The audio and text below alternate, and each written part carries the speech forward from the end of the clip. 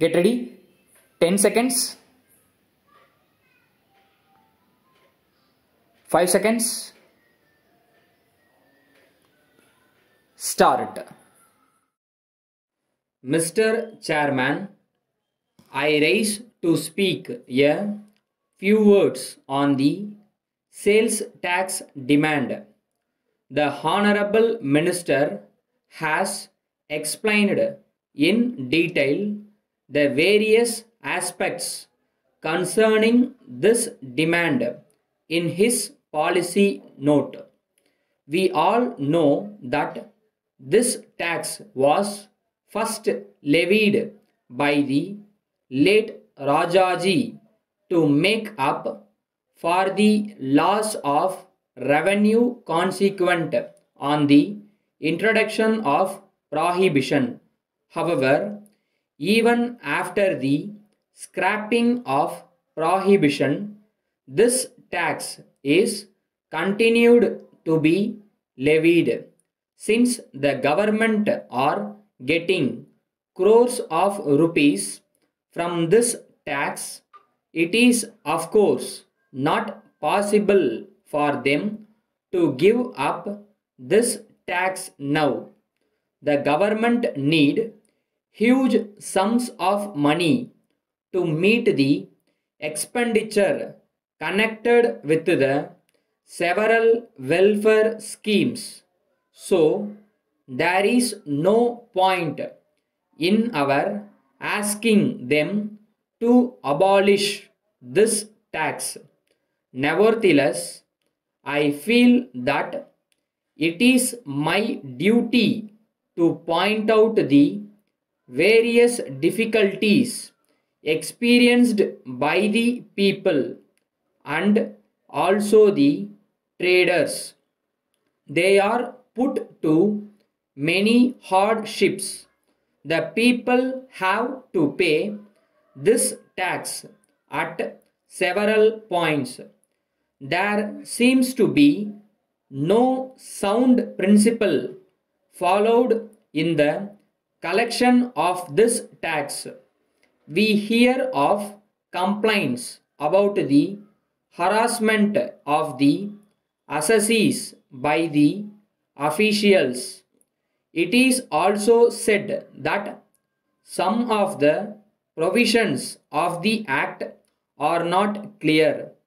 Having regard to all these, I would like to suggest the appointment of a high-level committee consisting of officials, representatives of assessees, the public, and also some experts. That committee may be asked to recommend necessary modifications to streamline the enforcement of the provisions of the Act. It should also be requested to suggest ways and means as to how the difficulties experienced by the concerned people could be removed or minimized. There is another point. Whenever the merchants go to the sales tax offices, they are not properly treated. They do not have proper seats in some places. The authorities should realize that the assessees are paying tax to the government, so they deserve better treatment. The officials should guide them properly. After all, many of them may not be aware of the rules and regulations. The officers should explain them to the assessees. I do not propose to speak at length about the levy of single point and multi-point tax. The committee that I have suggested will no doubt consider this aspect also and make useful suggestions in this regard.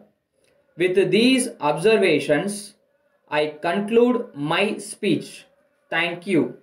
Letter dated 10th August 1989 from Veeramani and Sons, Erode, to Messrs.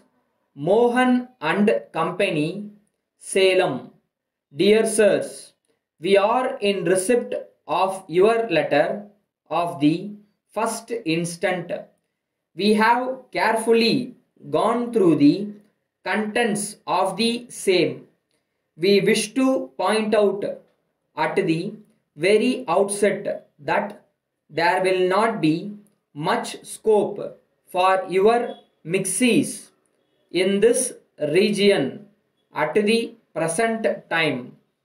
Already there are a number of them in the market.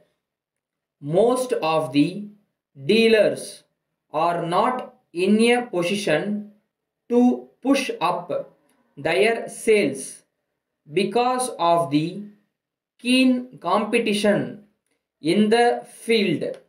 So, it is very difficult for us to undertake the sales of your mixies. We shall study the market situation in the next 3 months. When we find that there is some improvement, we shall write to you. We hope to be in a better position to transact business with you in future. We thank you for your offer. Yours truly.